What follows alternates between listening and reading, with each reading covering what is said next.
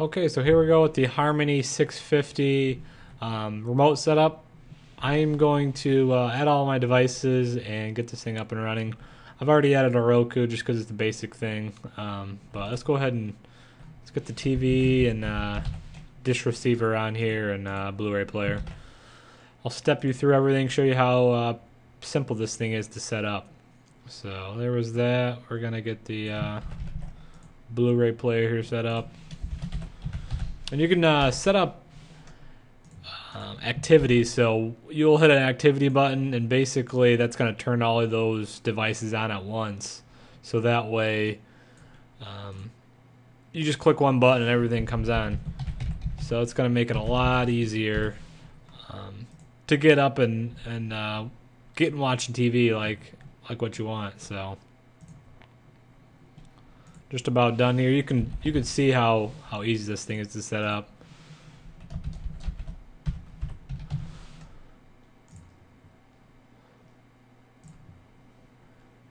And here's the thing with the dish receiver. This is going to happen with a lot of receivers.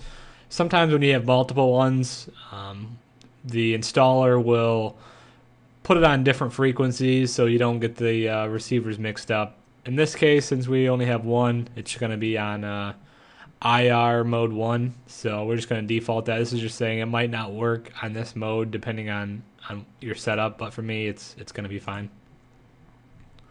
So there we have. We got the 5 devices, which that's what this thing can control is 5 devices. Let's go in here to activities. We're going to add an activity. What you want to do before this whole setup, you want to mark down all the HDMI ports, what's plugged into what, so it's going to make this a lot easier. We're going to set up Watch TV. We're going to just leave the name as Watch TV. You can rename it to whatever. This is what's going to show up on the LCD screen on the remote. Okay, so we want the Samsung TV, we want the dish receiver, and then we want the stereo all to come on. So to change the channels, we want to use dish receiver. It may be different in your case depending on how you have it set up. I want the Polk audio to use the sound. That way it controls it. Here's where it finds out what are you actually going to, which input is it plugged into. So okay, so the dish receiver is plugged into the HDMI 1, which is what I have here. As you can see, smarthub. Since Samsung has a smarthub, that's actually an input for this remote, so I'll show you that a little later. Okay, Polk audio, source 1. Right now it's hooked up to optical, so and there's only one input, so I'm gonna use input 1. And there we go, just to confirm your settings. And it's easy as that. So we got Watch TV, Watch Roku. I actually need to update this.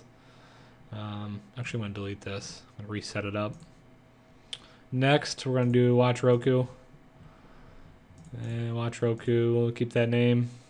And as you can see, it's automatically selecting devices that it thinks that I'm trying to set up. So a lot of this I can fly through because it's pretty easy. We're going to use audio, control the volume. The Roku is set up HDMI 2. The audio is set up optical 1. And here we're just confirming our settings. And easy as that. So let's go ahead and watch a movie. This is all set up for the Blu-ray player. I'm going to make this a little different here.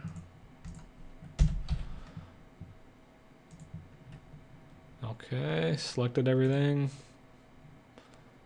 Control audio. As you can see, it's all such an easy setup. Logitech's really done a good job with making this accessible for anybody, regardless of their skills with technology, to be able to set this remote up easily.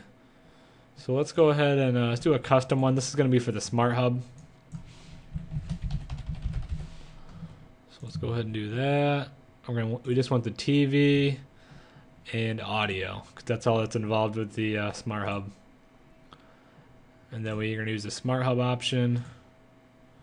Audio, obviously, source 1. And there we have it. So we've got Watch TV, Watch Roku, watch a DVD, Blu-ray, and then we have smarthub. So let's go ahead here and show you a couple other things. Buttons. Actually, let's jump down here to favorites. You can actually set up favorite channels for this. You can set up to 23. This will be shown in the LCD screen. You just type in the channel number here, give it a label, or actually you can browse and choose an icon if you want. I don't have one that I want to use, but some people like to use their the actual icon of that channel station. So sometimes they go and download that and upload that and use that for the icon. I'm not going to do it, but let's just add 140. I'm going to call this ESPN. There we go. So we've got that.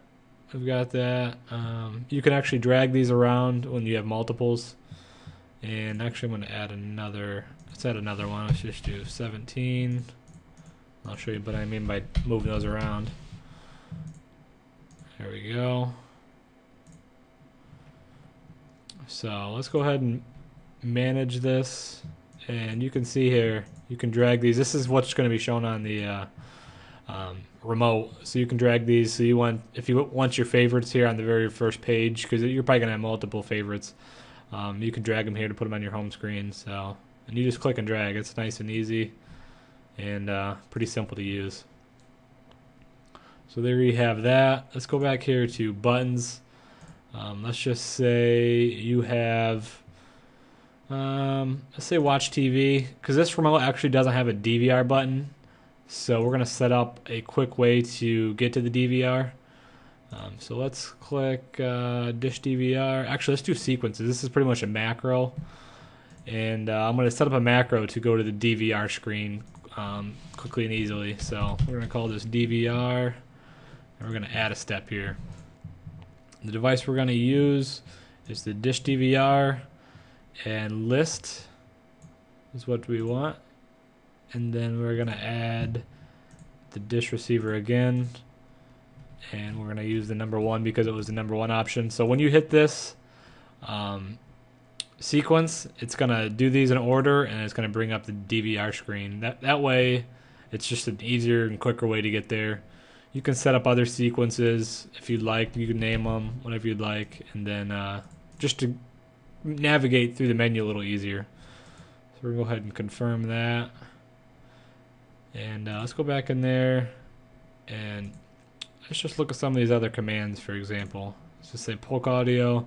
You can, since certain remotes have certain things, for example, this we're going to use, there's no subwoofer button, so we can use these commands and throw them up on the screen and make it easier to turn the sub up and down, change the sources if you need, but for what we're going to use, probably just the sub up and down would all we need. I'm not going to set that up. I'll do that later because the video is going to, if I go through all these options, the video is going to get dragged out. So let's go back here, and you can change what some of these buttons do. Like there's the red, green, yellow, and blue here. And let's just say we're going to put that sequence to one of these buttons. So let's go ahead and actually, I didn't mean to select that. Let's go here, and we're going to do watch TV. And we're going to use that sequence for earlier. So we're just going to go over here and drag it onto that red button. Click OK. And there we go. So when we're in the watch TV activity, that red button is going to take us to the DVR. And as you can see, when you hover over it, it says the sequence assigned. You can assign these different options. You can change the functionality of every one of these buttons if you'd like. Just depends what you want to do. So do know that. And you can go to any device. You just gotta, you pretty much can just look through here and do a lot of different things. And they are very, very handy. So I think with this is a pretty good overview of what your actual remote can do. If you have issues with certain commands, for example, there's this. You can teach your Harmony to do certain things. If it's not working for you, you can go in here and select certain things and kind of fix the settings, and it's going to help you out if you're having any issues. I didn't have any issues to start. If you do, there is a help button on the LCD screen that you can use, and it allows you to kind of help you figure out and walk you through what the issue is and get things fixed. So do note that. And stay tuned for more videos. If you guys have any questions about this setup, or have any issues setting it up, or just in general have general product questions, just feel free to comment down below. Let me know what you think, and stay tuned for more videos.